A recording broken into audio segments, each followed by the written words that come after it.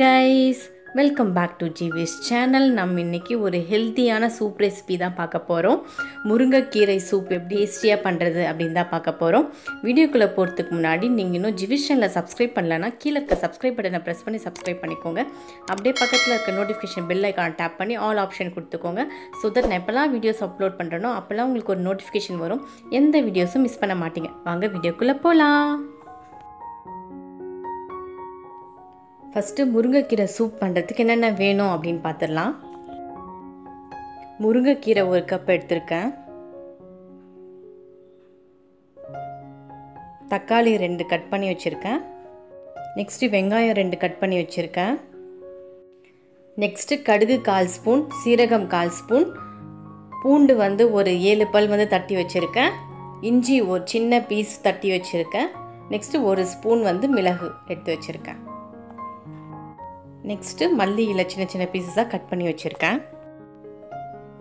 First panல வந்து கொஞ்சமா oil add பண்ணிக்கிறேன். நெக்ஸ்ட் அதுல கட் பண்ணி வச்சிருந்த ஆனியன் ஆட் பண்ணிக்கிறேன். இப்போ ஆனியன் வந்து நல்லா வதங்கணும். அது வரைக்கும் நல்லா mix பண்ணி விட்டுட்டேன். இப்போ ஆனியன் நல்லா வதங்கிடுச்சு. சோ இந்த ஸ்டேஜ்ல நான் கட் பண்ணி வச்சிருந்த தக்காளி ஆட் பண்ணிக்கிறேன்.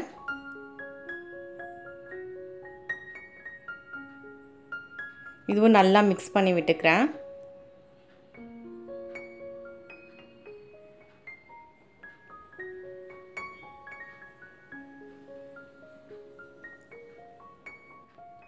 தக்காளி நல்லா வதங்கிடுச்சு. இந்த ஸ்டேஜ்ல நான் வந்து பெப்பர் ஆட் பண்ணிக்கிறேன். இதுவும் நல்லா mix பண்ணி விட்டுக்கிறேன்.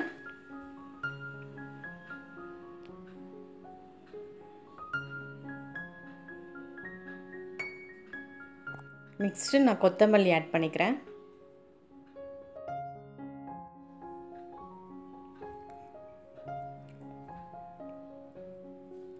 ஜஸ்ட் ஒரு mix பண்ணிட்டு நான் ஸ்டவ் ஆஃப் பண்ணிடுறேன். இது வந்து மிக்ஸில நல்லா நைஸா வந்து கிரைண்ட் பண்ணி எடுத்துக்கணும். சோ நல்லா கிரைண்ட் பண்ணி எடுத்துட்டோம். இது அப்படியே வெச்சிரலாம். நெக்ஸ்ட் திரும்ப pan ஹீட் பண்ணி அதுல கொஞ்சமா ஆயில் ஆட் பண்ணிக்கிறேன்.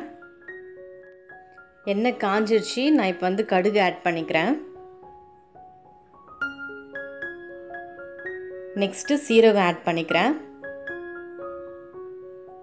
நெக்ஸ்ட் நம்ம தட்டி வச்சிருந்த பூண்டு ஆட் பண்ணிக்கிறேன். நெக்ஸ்ட் இஞ்சி. இப்போ இதெல்லாம் வந்து நல்லா mix பண்ணிக்கிறேன்.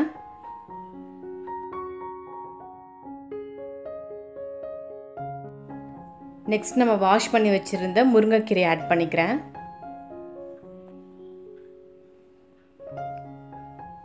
இத நல்லா mix பண்ணிக்கணும். இது கொஞ்சம் நல்லா வதங்கணும். அது வரைக்கும் வெயிட் பண்ணலாம்.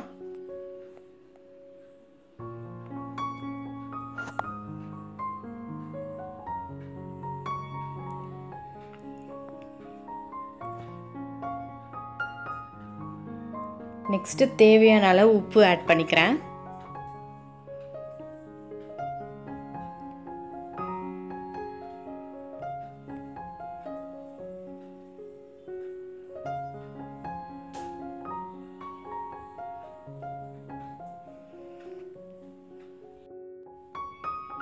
நெக்ஸ்ட் 1/2 கப் வந்து தண்ணி ஆட் பண்ணிக்கிறேன்.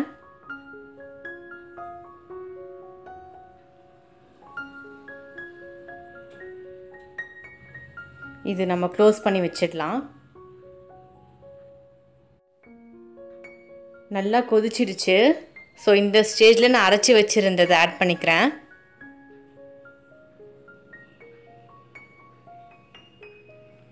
நல்லா mix பண்ணி விட்டுக்கிறேன்.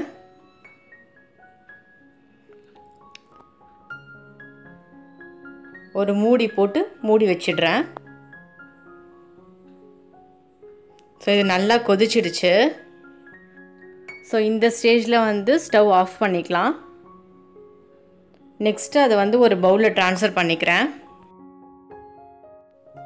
அவ்வளவுதாங்க, ஹெல்தியான முருங்கைக்கீரை சூப் ரெடி ஆயிடுச்சு. இந்த முருங்கைக்கீரையோட பெனிஃபிட்ஸ் வந்து ரொம்பவே நிறைய.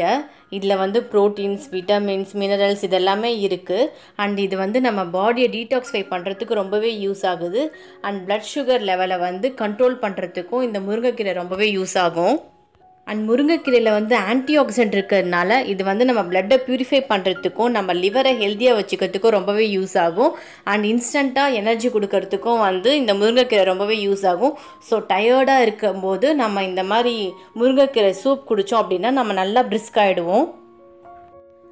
ஸோ இவ்வளோ பெனிஃபிட்ஸ் இருக்கிற முருங்கைக்கீரை சூப்பை நீங்களும் வீட்டில் ட்ரை பண்ணி பாருங்கள். ட்ரை பண்ணி பார்த்துட்டு எப்படி இருக்குன்னு மறக்காமல் கமெண்ட்ஸில் சொல்லுங்கள். ஹோப் இந்த வீடியோ உங்களுக்கு பிடிச்சிருக்கும்னு நினைக்கிறேன். பிடிச்சிருந்தா லைக் பண்ணுங்கள், ஷேர் பண்ணுங்கள், மறக்காமல் ஜிவிஷ் சேனலுக்கு சப்ஸ்கிரைப் பண்ணுங்கள். நெக்ஸ்ட்டு ஒரு யூஸ்ஃபுல்லான வீடியோவோட உங்களை பார்க்குறேன். Until then by by from Ilakkiya. Thank you.